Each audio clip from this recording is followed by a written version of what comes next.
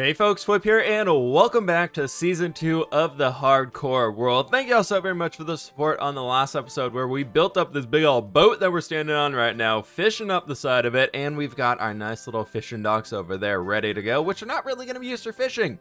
I guess that's how things work out, but if y'all are excited for today's episode, please be sure to click that like button down below as we're fishing up a pufferfish, but check what I've got over here. We got our first enchanted book with Sharpness 3, Piercing 4. Not half bad. Today, my friends, as we are on day 96 of this hardcore Minecraft world, I figured it's finally time that we get into the Nether and go do a little bit of exploring and see what we can't find inside of there. I would love to be able to find some blaze rods in a Nether fortress today, but oh my gosh, I've been a very, very busy fWhip as I have decorated the entire starter house. I figured it was finally time to do this. I kept running through it, then just going back to the bed and being like, this place kind of sucks. So I put our sea pickles right over in there. We've got some looms right over in here, just if we need to make some banners, which I kind of want to get to later. Some barrels for storage, cartography table, and the works over in there. We've got this nice little point over there with just a bunch of little storagey stuff. We got some more storagey stuff inside of here. Small kitchenette area right over there. And then I decided to expand our furnaces, so we now have 5 furnaces able to cook things in here.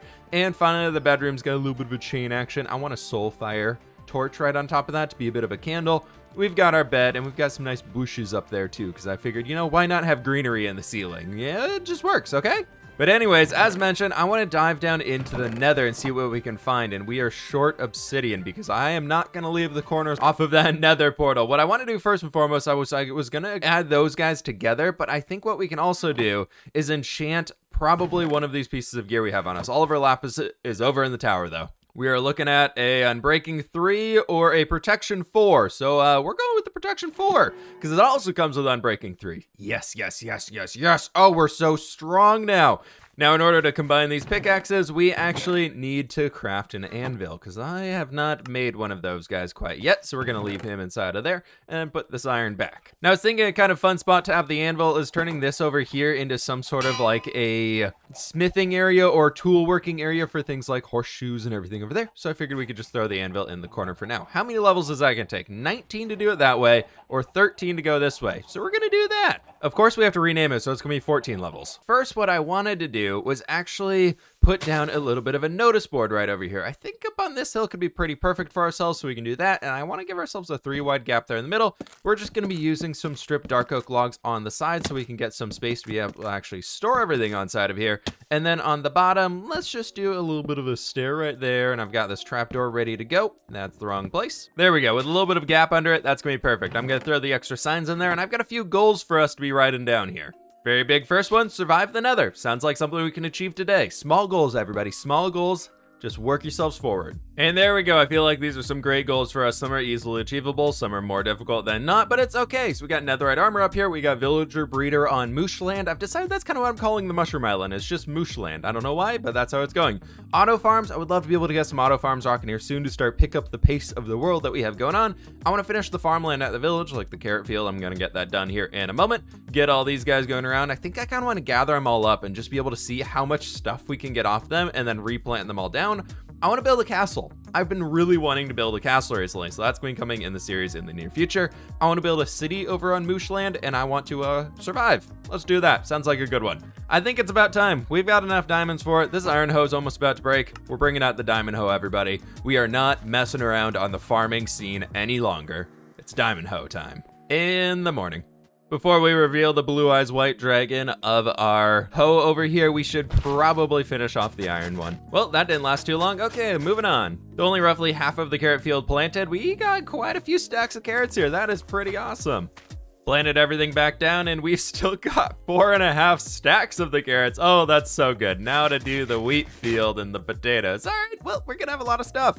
Y'all think these fWhip episodes always start out with just harvesting this wheat field? Nah, we're going big today, everybody. We're going big today.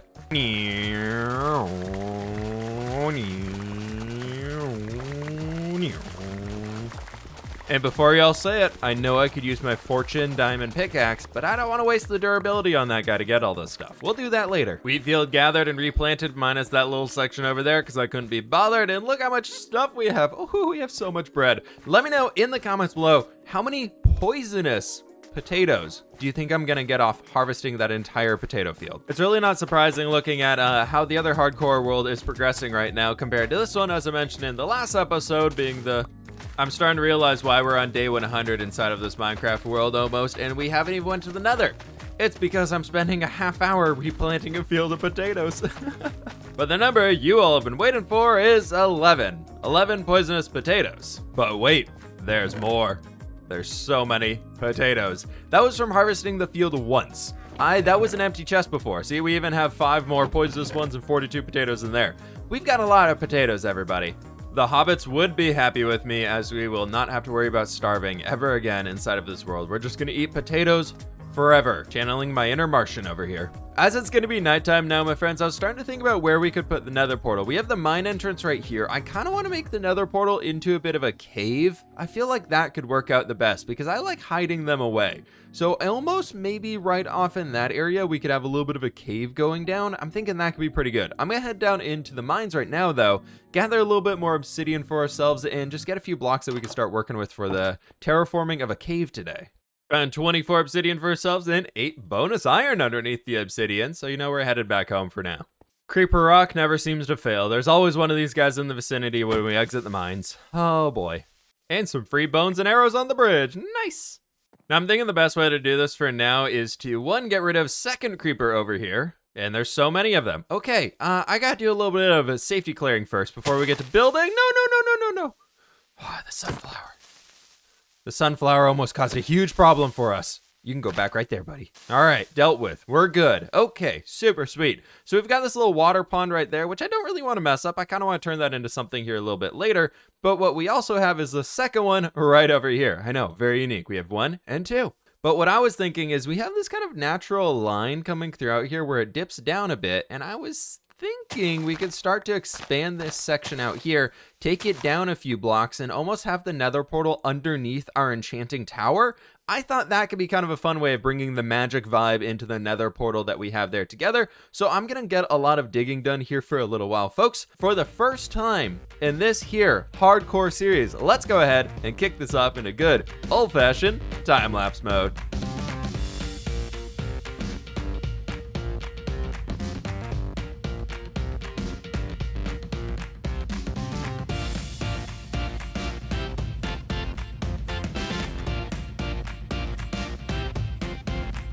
Oh boy, that took a long time to move that obsidian portal up a few blocks. Really kind of upset that I misplaced that one there, but we've got our stuff down here and we've got this nice little pit. What I'm actually wanting to expand a bit more, I've come up with a very cool idea here, is that I want to fill the base area with water. And then you can see all these campfires in my inventory, is I wanted to take these as a little bit of a bridge that's going to be going across the water here for ourselves. From there, I wanted to try and turn everything that we have into a bit of an underground grotto type feeling, because I think it could be really, really cool down here.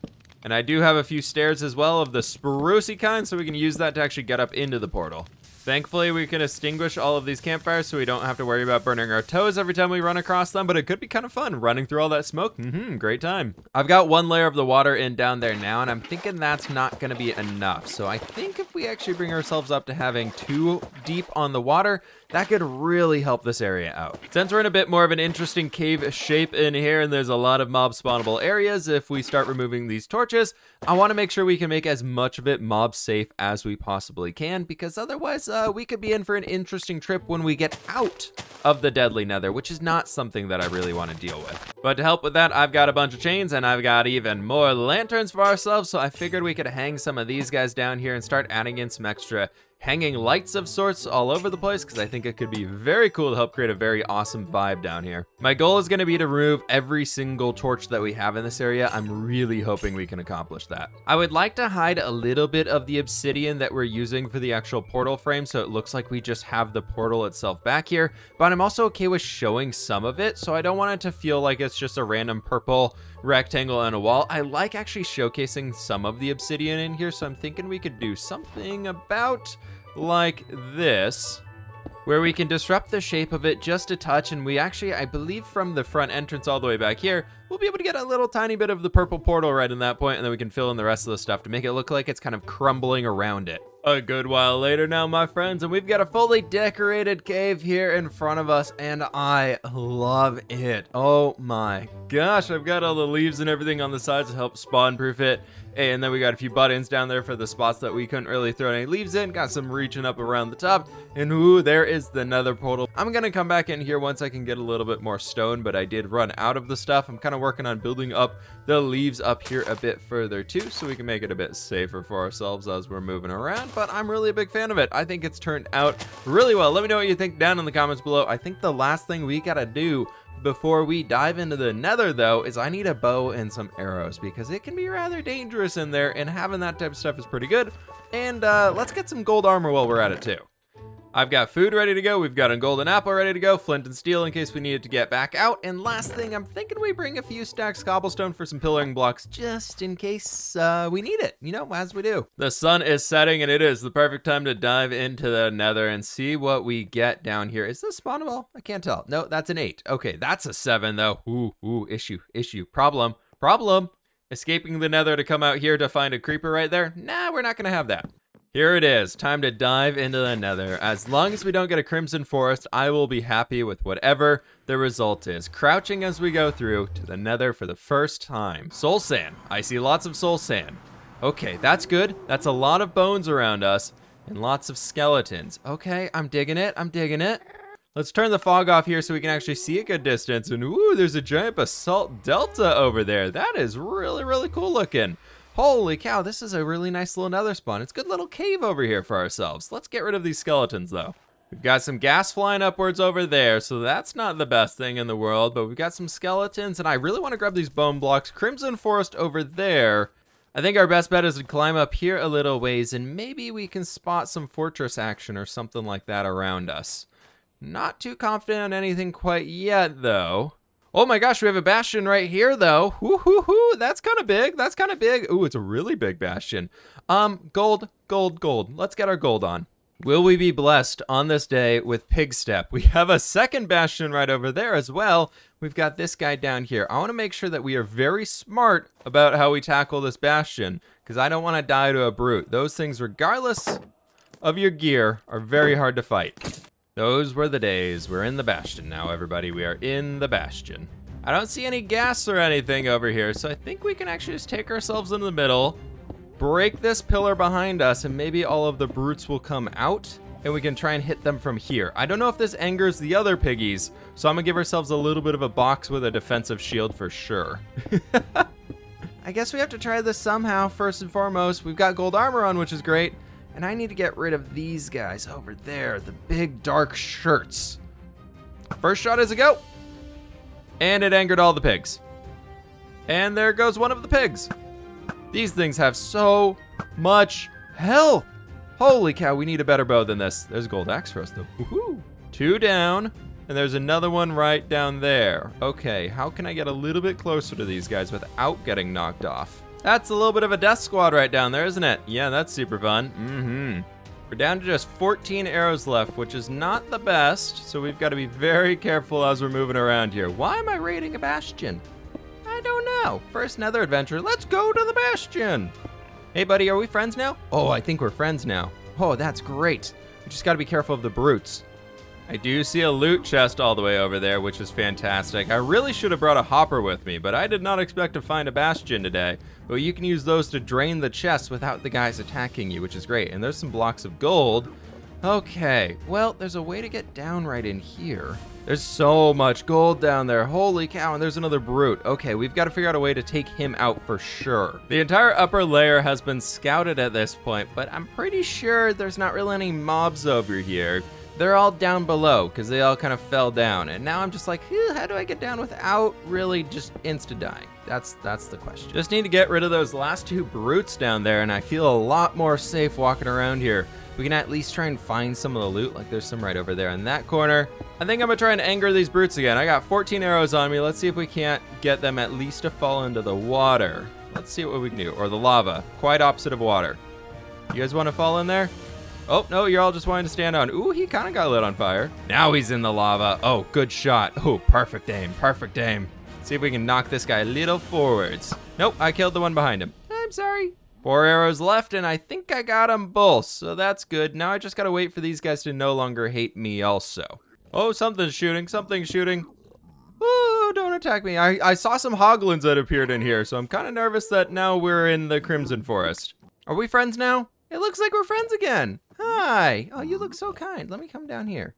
Now to find if this long period of stress was worth it. Are we able to find any loot inside of this little chest right over here? Now, I believe how we can make this work is if we block off everything and they don't have a line of sight to see the chest, they can't get mad at me for looting the chest, right? And that had a lot of good stuff. Ooh, that had a netherite scrap in it. Holy cow, wait, that is amazing.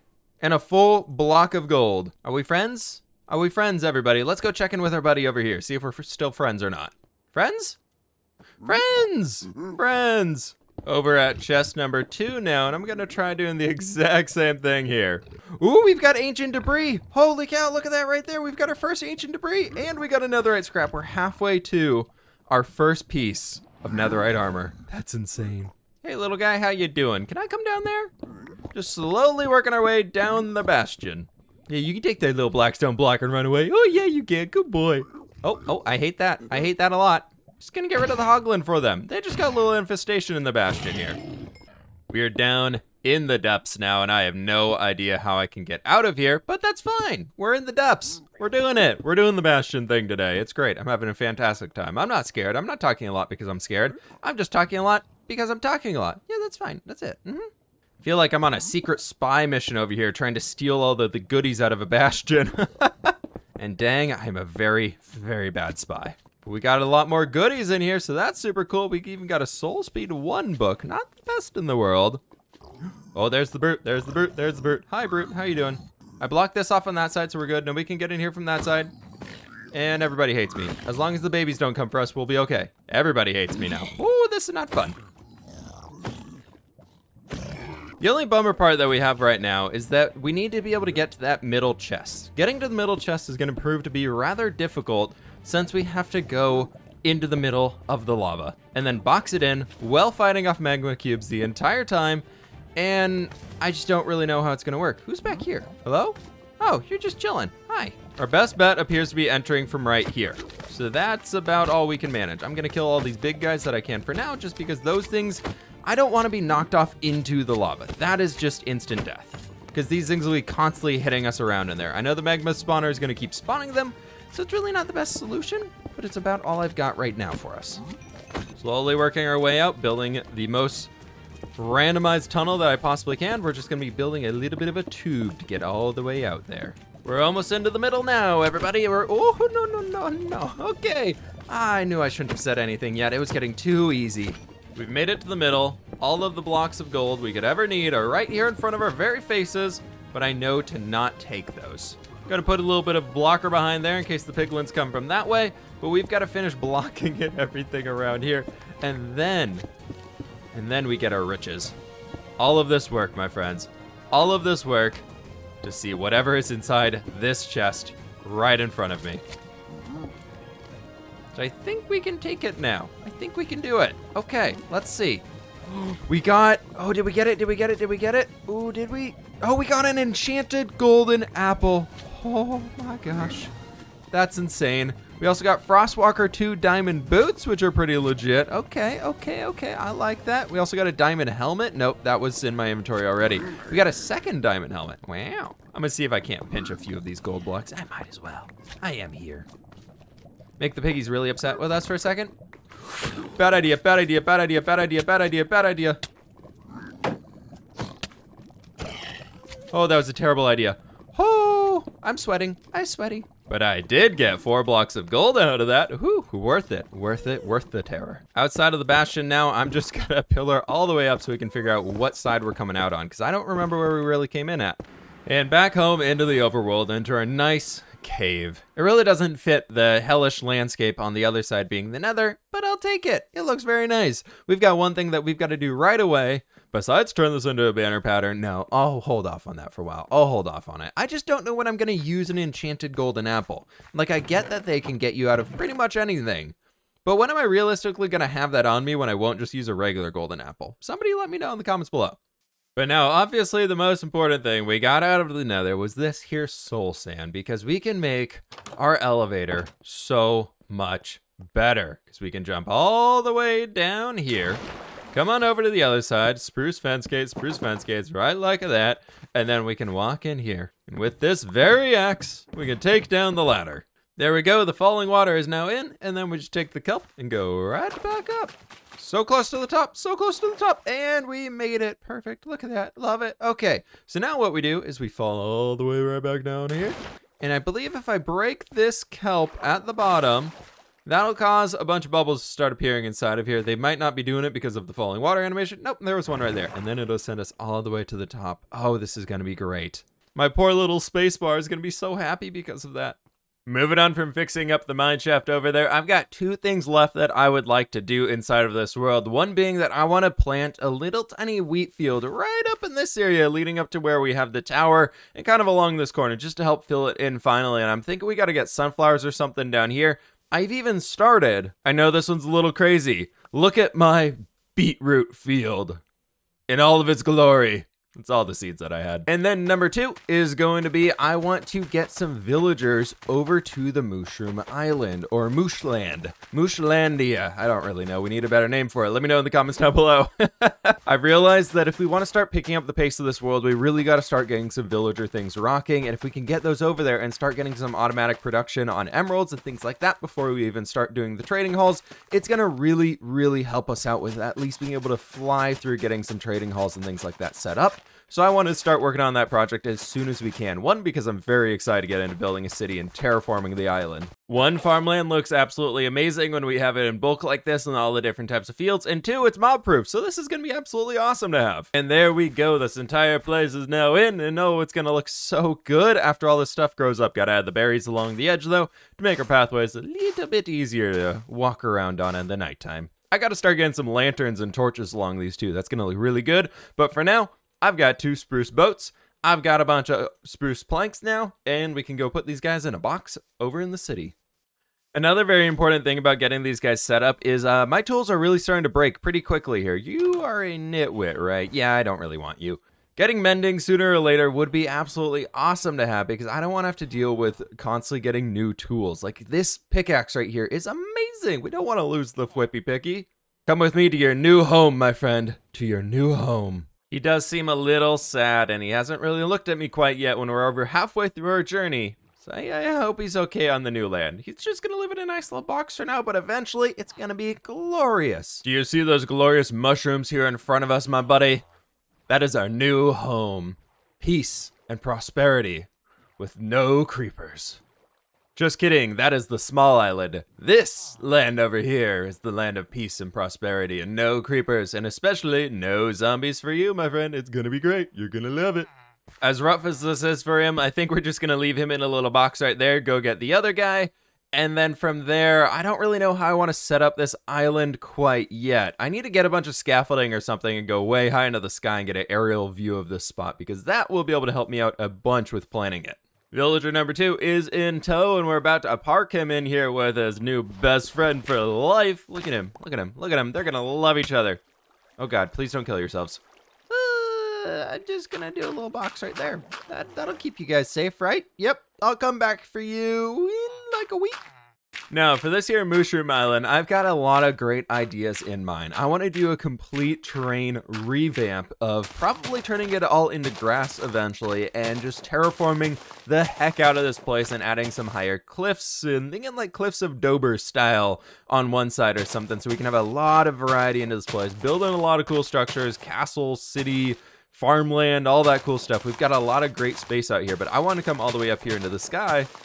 I wanted to give you all a view of what this island looks like from way up here, because I want you to help me out down in the comments below before we even start building this place, before I even get started. What do you think we should be including on this island? How should we shape it? What do we got going on over here? We are currently facing, we're facing south right now. So the south end has the ponds on it. The north end is kind of a hilly landscape with the sunken ship right now. So to give you all some perspective on that, let me know down in the comments below what type of stuff you want to see on this island thing moving forwards. We also have that second island, wherever the heck that thing went off to. I think it's right over there. but we could also use that for something too, so let me know. We've got to somehow build this to work with villagers too.